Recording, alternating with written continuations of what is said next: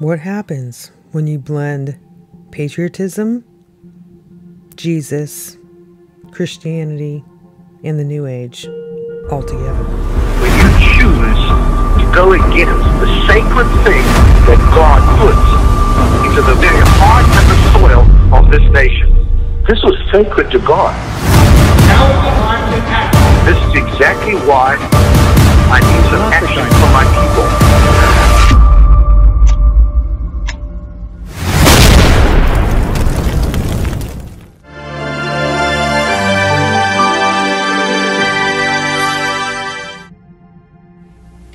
Samuel, Columbus, Shakespeare, Bacon enters St Germaine, sponsor of the United States of America. He is the seventh angel prophesied in Revelation who comes to finish the mysteries of God. It's interesting that they're called mysteries. He's finishing those mysteries. He writes them in code, then he deciphers the code. He's the supreme interpreter of the code of Christ. He interprets the Piscean age, restores to us the understanding not only of the message of the indwelling Savior, but also of the nation state, the state of Israel, the community of the Holy Spirit. St Germaine is the figure, the key cipher in the alchemy of the 20th century. He comes today as the master of the seventh ray and the imminent Aquarian, or seventh age. Are your instrument of those sevenfold rays and all your archangels, all of them. And I am the instrument of those sevenfold rays and archangels, and I will not retreat. I will take my stand. We will not retreat. We will stand our ground. In his many incarnations upon earth, we have seen St Germaine working out the equation of his personal Christhood on the seventh ray, just as the Piscean Master Jesus manifested the fullness of his Christhood on the sixth ray in the sixth dispensation.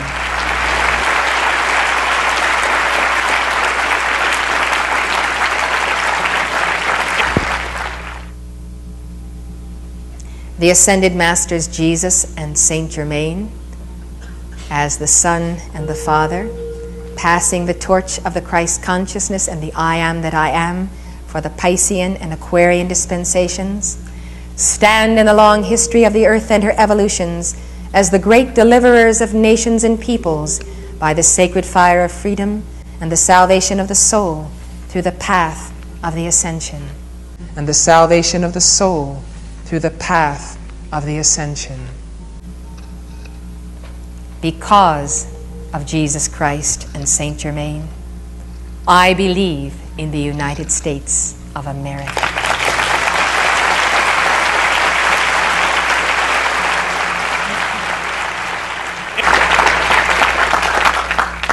How are you working out the equation of your Christhood, so well defined alchemically, geometrically by Jesus Christ and St Germaine on the sixth and seventh rays?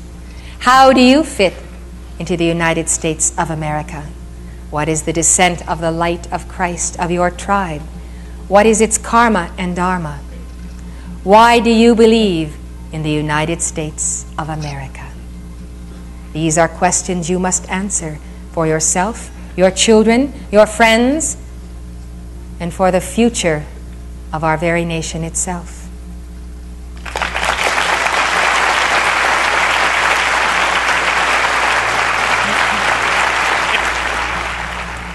We know that the majority of the people do not understand the history of our inheritance of the covenants of God. The people do not understand the Americans' creed, incorporating these very covenants made with Abraham and his descendants. But our founding fathers did understand themselves as the inheritors, not only of the covenant, but of the science of the spoken word. They knew the mystery of the word as the person indwelling in them and as the principle by which the sacred fire of the I am that I am was released to give them their victory. They recited psalms and praises unto the Lord hour after hour on Sunday mornings in church. They understood the prophecy of Joel, that it would come to pass that whosoever should call upon the name of the Lord should be delivered. For in Mount Zion and in Jerusalem shall be deliverance, as the Lord hath said, and in the remnant whom the Lord shall call.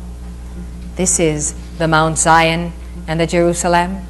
They believed the word, and they let the word flow through them. When you go to Williamsburg and you take a tour of the church that is there, the guide will tell you how they spent hours and hours in church every Sunday, reciting the Psalms in unison. They were giving their decrees, dynamic decrees, and that's how the 13 states were founded, by that same sacred fire. And you can feel it crackling in that church. You can feel the purity in that community.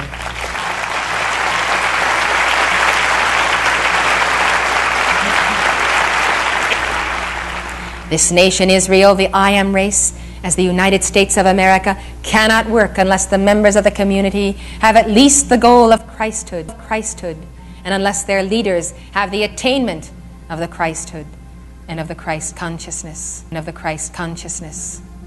We have had very few real leaders in our history of 204 years. At the outset, when the nation's population was about 3 million, we had Washington, Franklin, Adams, Hamilton, and a handful of others. Today there are 240 million and a community of light bearers.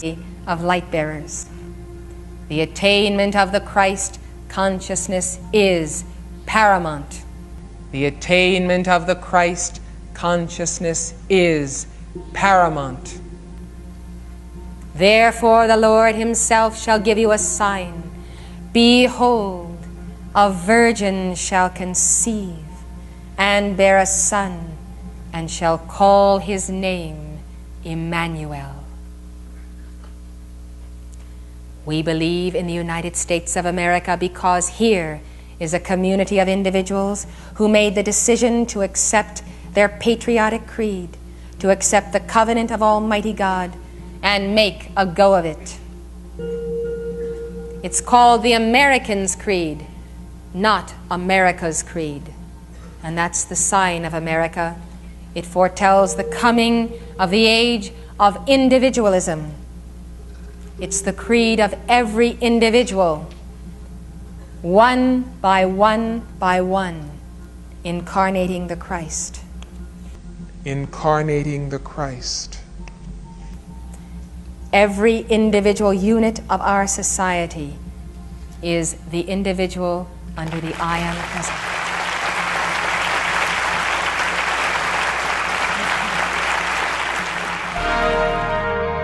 The preceding lecture was given by Elizabeth Clare Prophet, world-renowned author and spiritual teacher.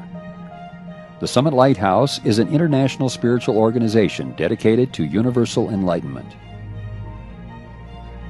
Founded in 1958, the Summit Lighthouse has been a beacon of truth to thousands worldwide and a leader in New Thought spirituality. I made this video as another example of how the New Age and the church and patriotism are all coming together. This is Reawaken America. It's a spoof. I threw Elizabeth Clare Prophet in there because that is what you can see she was all about. But when did Jesus tell us to call down the angel of death on our enemies? They want anyone that opposes them to be dead. Well, I oppose them. What does that say?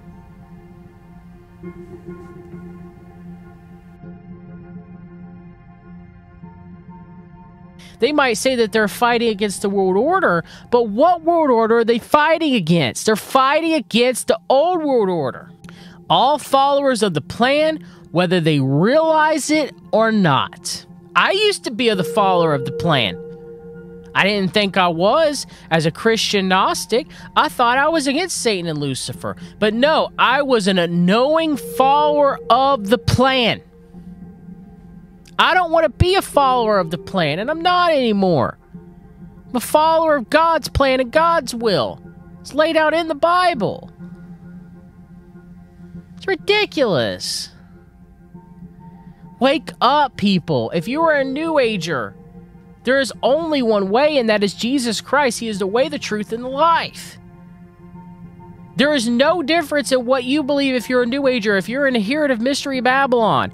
There is no difference. You might subjectively think there is, but there's not. You are in line with Madame Blavatsky. You are in line with Alice Bailey. You are in line with Albert Pike. You are in line with all the Theosophy greats, the Great White Brotherhood. What they are bringing in, you do not want. You claim that you want to fight against the cabal. You claim you want to fight against evil. You claim all this. If you truly do, you'll stand with God and Jesus. Not with these charlatans and their Mystery Babylon beliefs. That is the plan. The plan is evil. The plan will kill so many people. Repent and earnestly believe in Jesus Christ and God the Father. I praise God every single day. Every day that He saved me. Through His grace. I don't want anybody. There are a lot of people. Not every single person who believes this is evil, you guys. There are a lot of people who mean well, and I understand the heart is wicked. But there are a lot of people that are caught into their own delusion. They have the Kundalini spirit holding them tight. We have to pray for these people. We have to pray that they see the truth. That they turn from this wickedness and sin that will kill so many people.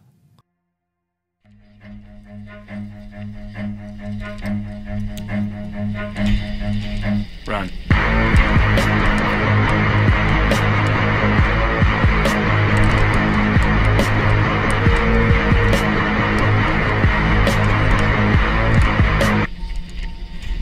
There's just one name that can keep you out of hell, and it's the name of Jesus. The name of Jesus.